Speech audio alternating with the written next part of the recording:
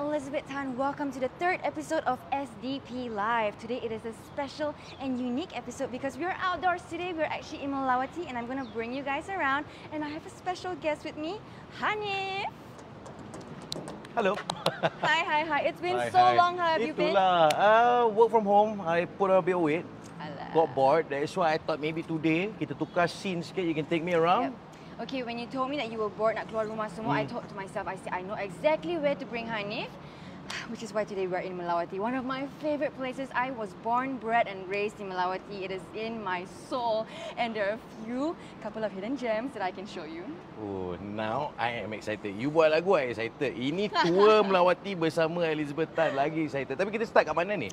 Okay, right now we are on the rooftop of Melawati Corporate Centre, or MCC for short. And the reason why I decided to start our tour of Melawati here is because, I mean, look at this amazing view. You're right. The view is amazing. It's beautiful. Kan?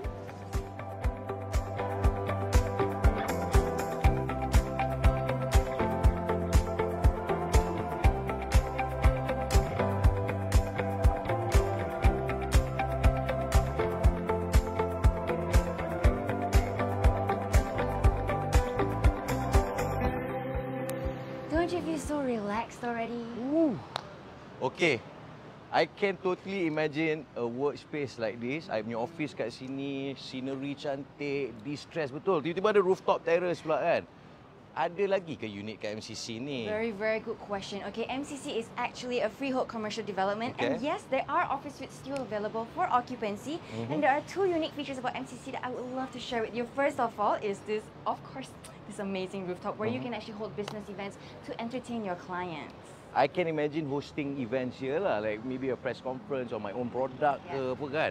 But what's the other unique feature you said? Okay, the second unique feature is that if you want to design your dream ideal working space in MCC, you can with its flexible layouts. Flexible macam apa? Yoga? Flexible? Bukan, maksudnya the office spaces have walls that are actually hackable. So kalau you nak office space yang lagi besar, bam, dapat dah. I beli satu unit, beli dua, hack jadi studio. Nice. Kan? Okay, but what about macam ada tahu tadi MR2? Connectivity, highways, jalan-jalan ke sini. This is one thing that I super love about Melawati is that there are so many highways connecting through and from Melawati. So MR2, like you mentioned, is one of them. There's also the Duke Highway, the Ugly Highway, and the upcoming Suk Highway, which connects from Sri Petaling all the way to Ulu Klang.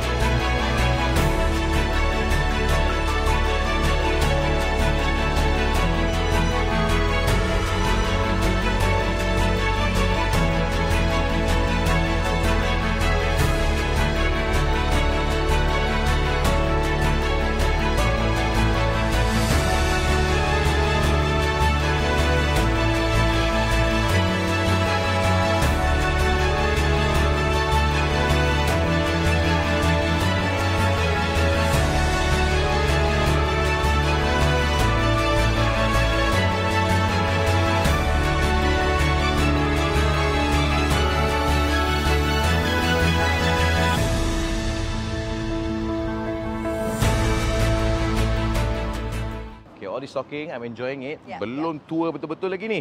It's just that I'm hungry. What do we do? Food. Okay, nak makan apa? Macam-macam ada.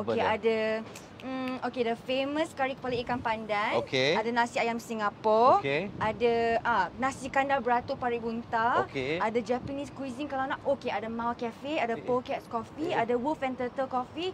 Mungkin nak pergi Melawati Mall. Macam ni lah. You are the Melawati girl. You take me anywhere I go. Okay, I know exactly where to go. Jom. Let's go.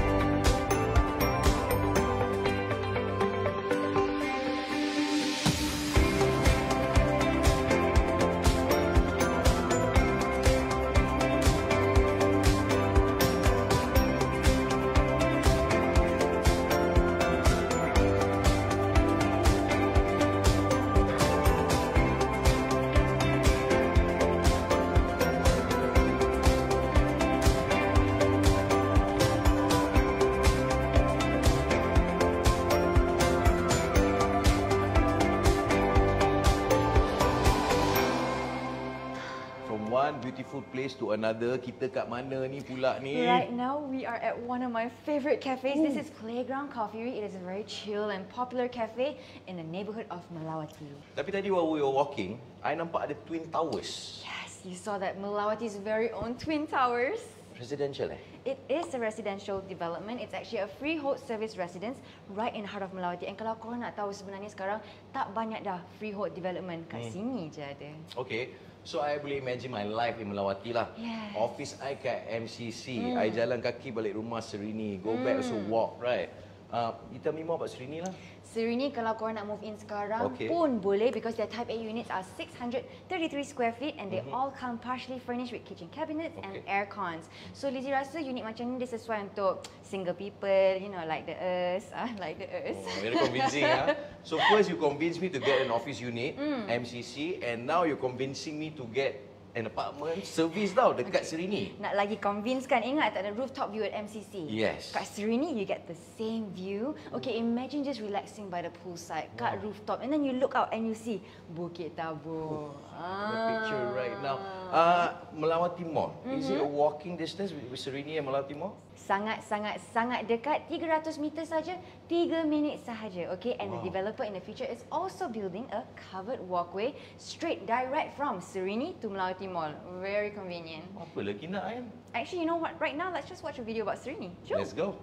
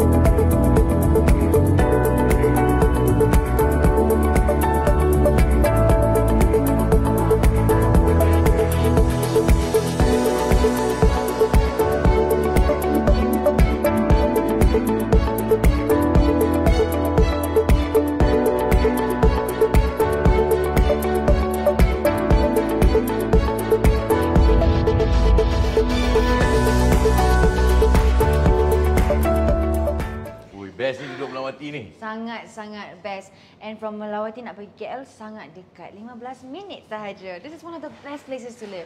You tahu banyak pasal Melawati because you went to school here or? 100%. I went to high school here. I told you I grew up here. Melawati is in my blood. Yeah. What else is there to do in Melawati? Macam-macam. Okay, we can go ride our bicycles on a very scenic, hilly route. Okay. Or we can go for the Kemensa ATV. I used to go there all the time in high school.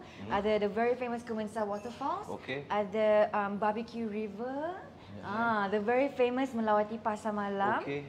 And who can forget hiking at Bukit Tabur? Jom, nak pergi sekarang? Tak, sabar kejap. There's too much to do. Today I nak relax, kita sightseeing, kita just chit-chat je.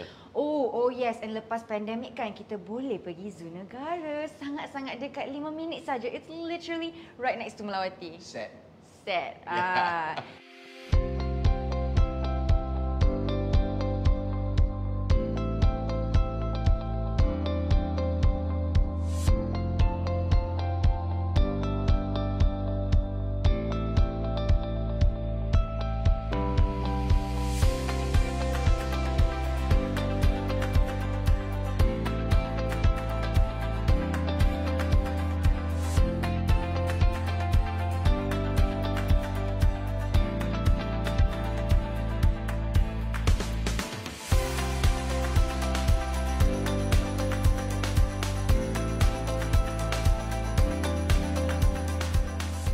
Tapi untuk hari ni nak relax. Okay, I know. We can go to, you can choose KL East Mall or Melawati Mall. Melawati Mall tu I've been lah, I pernah sampai. KL East Mall ni apa pula? KL East Mall is a new mall baru buka 2 bulan lepas and it's in the KL East Township, which is a township right next to Melawati. Okay, I think we can go lah. Kan? Sangat-sangat dekat. Let's go check it out.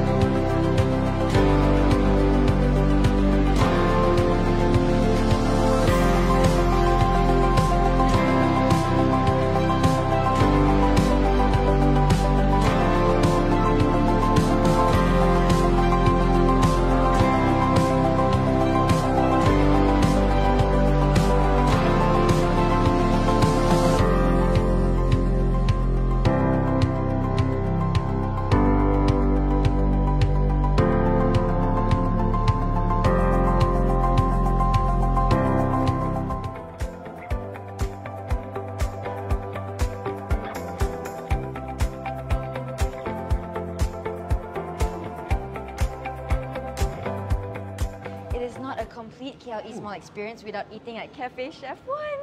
So here we have the 2 afternoon tea sets, the Asian tea set and the English tea set. Okay, must be my lucky day. I got a celebrity here.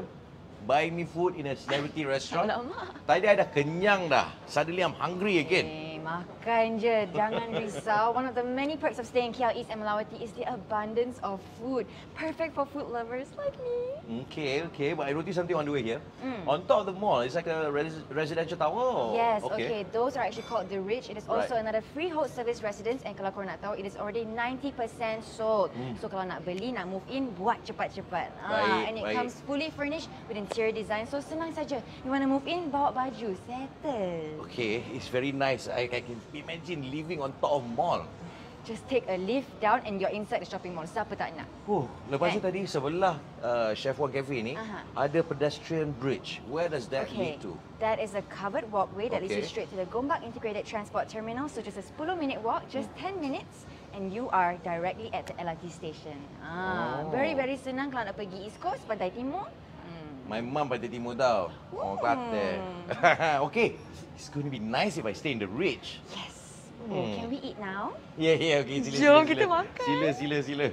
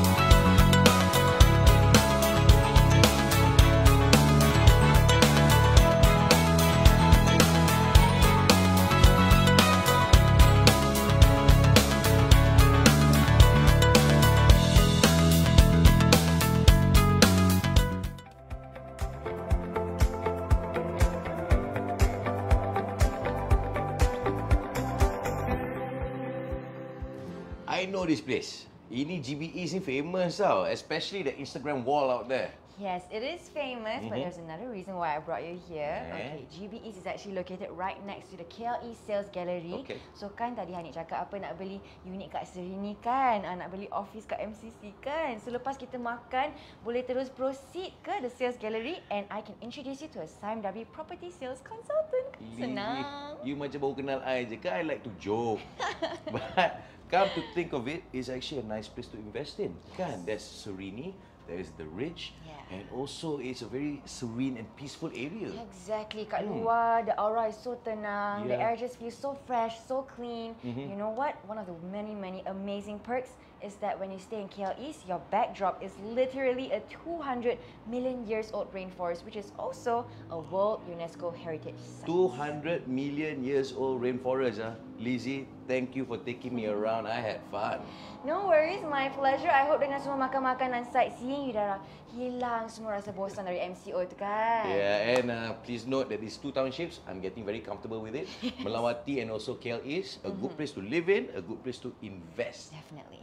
Well, right now, I want to thank you guys for joining us and staying tuned. Don't forget to join us next week at Sime Darby's Facebook Live at Bandar Bukit Raja. Bandar Bukit Raja is the pride of Klang. That's right. Tell you what, we're going to eat, and then we're going to take pictures right in front there. I like that plan. Yes, let's go. Makan.